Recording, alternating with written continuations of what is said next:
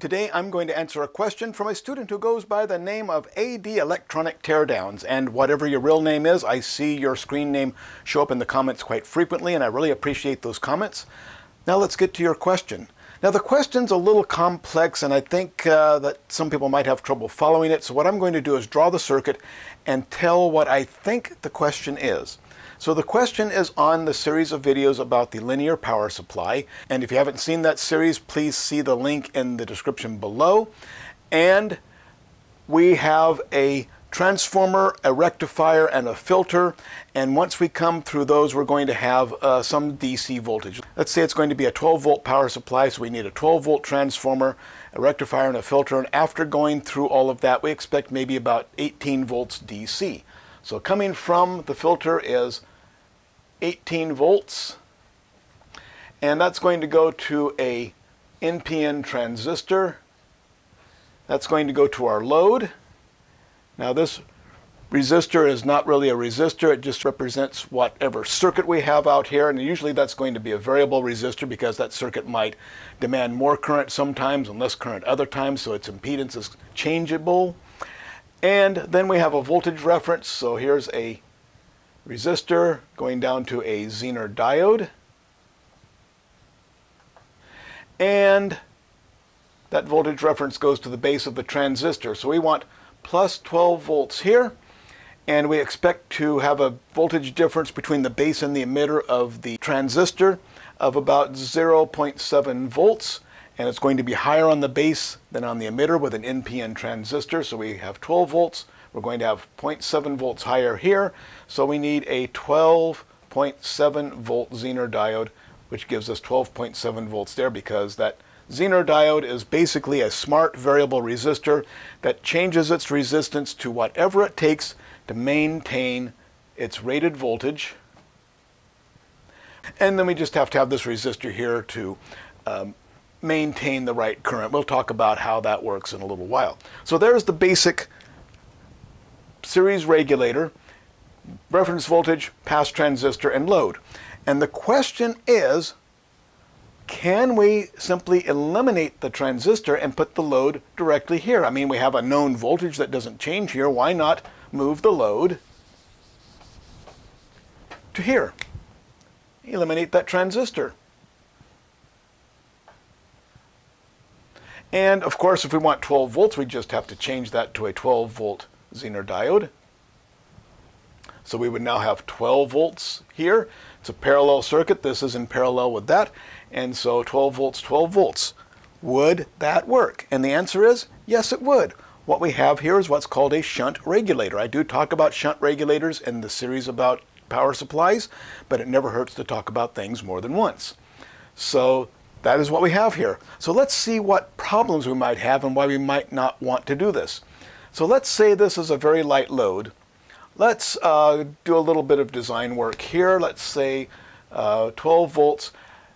A 12-volt Zener diode would have a rating at around 40 to 60 milliamps off the top of my head. So let's say its operating current is 50 milliamps,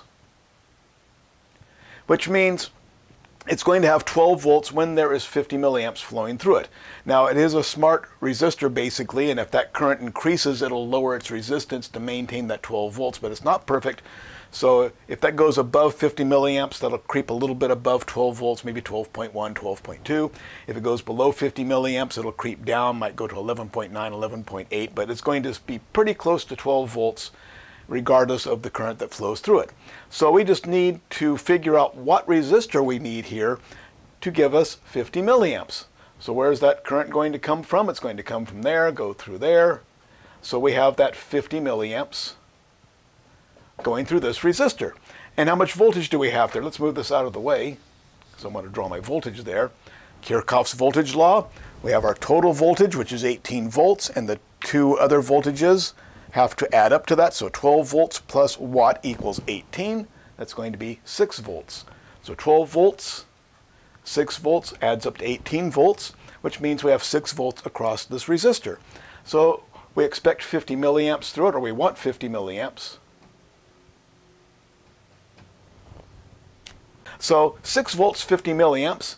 that will tell us what resistor we need here. It's Ohm's law. If you know your voltage, you divide into it. So 6 volts divided by 0.05 amps equals 120 ohms. Nice, easy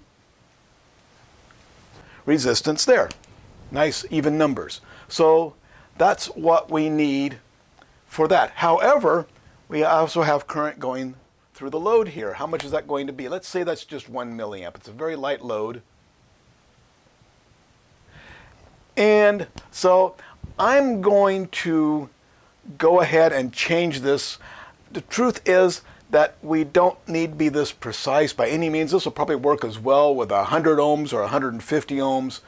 But just to make a demonstration, I'm going to recalculate that based on the fact that there's 1 milliamp going here. So what do we have? We have a series circuit splitting off to a parallel circuit. So we need to remember how series parallel circuits work. If you don't, look in the description for the videos and reading material on that. So what we have is our current going through here splitting off, and we want 50 milliamps to go through the diode. And where is that 50 milliamps coming from? It's coming through this resistor, but we also have this 1 milliamp going through there. So we have these two currents. They must add up to the current going through the series part of the circuit. So we are going to have 51 milliamps going through that resistor. So 51 milliamps here, it splits off. 50 milliamps goes that way, 1 milliamp goes that way. What's the resistor going to be? Once again, Ohm's law, divide our current into our resistance. So 6 volts divided by 0.051. That's 117.6 ohms. And once again, you don't need to be this precise, and you're not going to find that anyway, but I'm just making a point here. So there we have the circuit. 51 milliamps through here, 50 milliamps that way, 1 milliamp that way, no problem. Now let's see what happens if we remove the load. So we had 1 milliamp going through here, but there's no longer a current path here. We have removed the parallel circuit, so now we have a simple series circuit. No, let's just erase that, get it completely out of the way.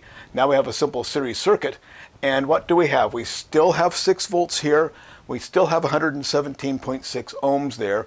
We still have our Zener diode, which is going to adjust its resistance to whatever it takes to maintain 12 volts there. So 12 volts, 6 volts, 117.6 ohms. We still have 51 milliamps flowing through this resistor.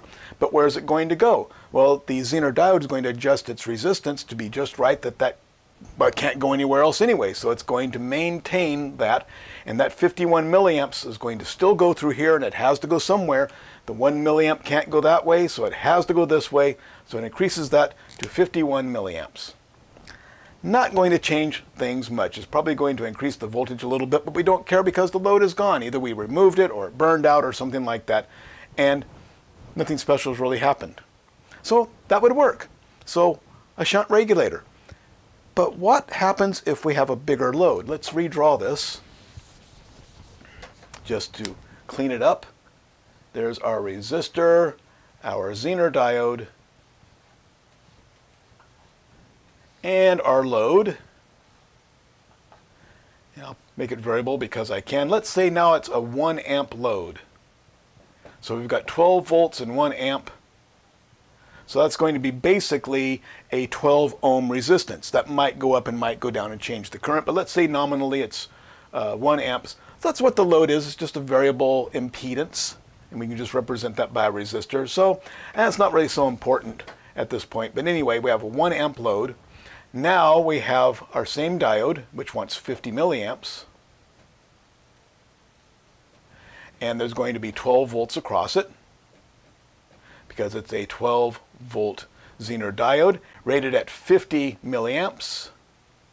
And important for this point here, let's just say it's a small Zener diode like you might buy almost anywhere for $1 or so, or maybe even less in quantity. And let's say it's a 1 watt Zener diode, which is a typical power. So now what resistor do we need here? Well, now we have a lot more current going through that resistor because, once again, series part of the circuit, parallel part of the circuit.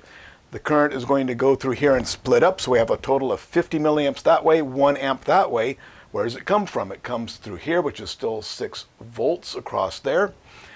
And so we have 1 0.05 amps. 1 amp plus 50 milliamps. 50 milliamps is 0.05 amps. So 1.05 amps going through that resistor, and then it splits apart. 50 milliamps goes that way, 1 amp goes that way. So what's that resistor going to be? So 6 volts divided by 1.05 amps gives us 5.71 ohms.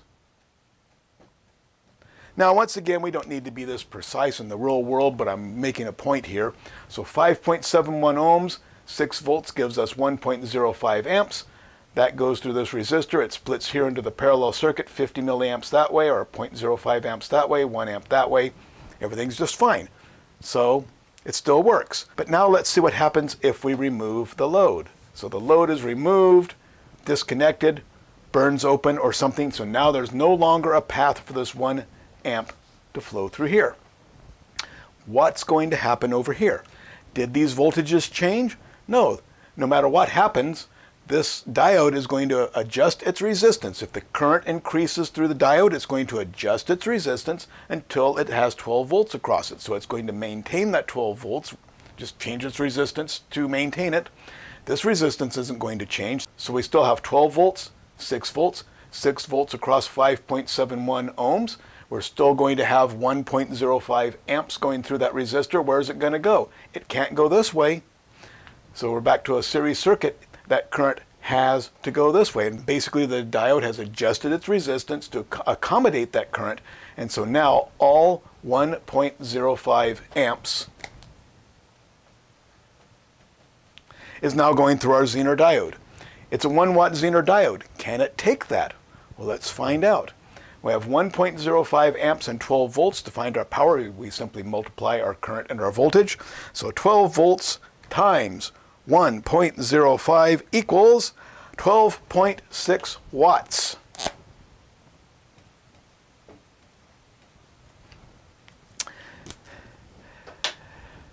This is what we call releasing the magic smoke. We just burned up that diode. Because we had a 1 watt diode dissipating 12.6 watts, it's not going to take that for more than a fraction of a second. It's gone. So there's the problem with a shunt regulator. If you have a lot of current going through your load, if that load reduces, like if the impedance increases and demands less current, whatever current does not go through here gets dumped into the Zener diode, because the Zener diode is going to change its resistance to keep everything balanced. So the current will stay the same here, so whatever doesn't go there has to go there. So with a shunt regulator, we either have to use it with light loads, where if we take the load out and the current shifts to the Zener diode, it's not enough to damage it, or we need a hefty Zener diode that can take it. So we need a Zener diode that can take at least, well, let's say 13 watts. Do they have those? Yeah. There we have right up there is a 50 watt 12 volt Zener diode. Cost about $9 or something like that. So they have them. They're not incredibly expensive, so you could design it. And if you wanted to design a shunt regulator, there are disadvantages to it. For example, even if you remove the load, you're still taking your full current through the circuit. But if that makes sense to you for some reason, either for compactness or cost or whatever, yeah, shunt regulator works. But there are advantages to the series regulator. So let's convert this to a series regulator, as we're familiar with. That's going to go, I'm going to make this go to a Darlington pair, and you'll see why for a moment. Or should I say in a moment.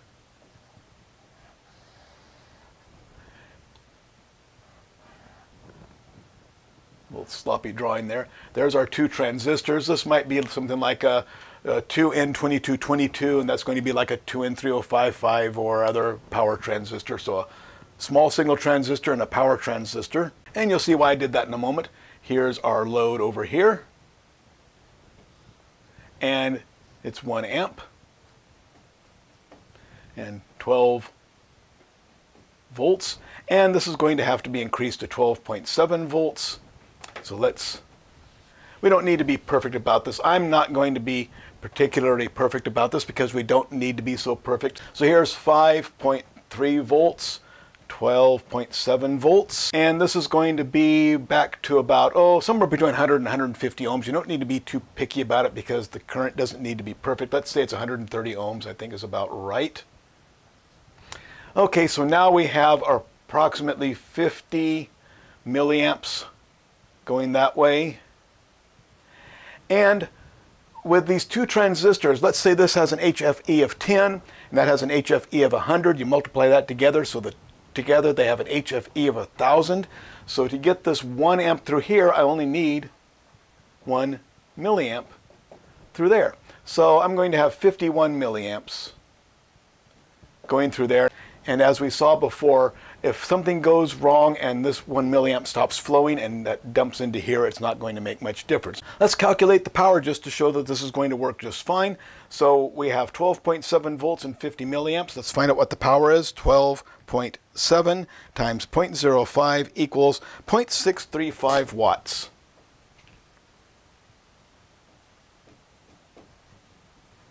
Okay, that's well under the 1 watt.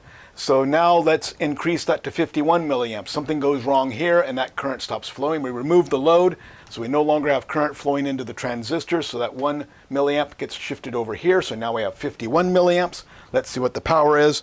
12.7 times 0.051 equals a whopping 6.47 watts. So it doesn't change enough to hurt the diode.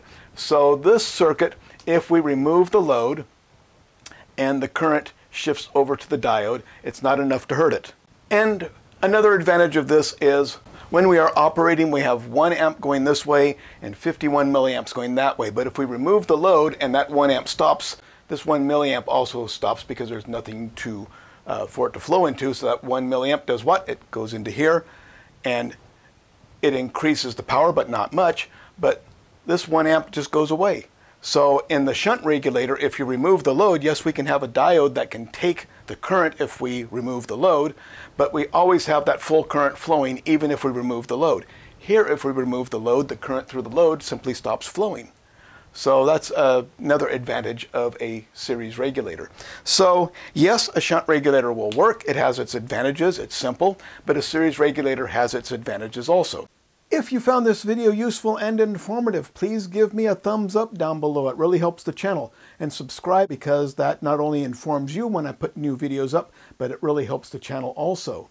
And a big thank you to my patrons at Patreon. I could not make these videos without your support.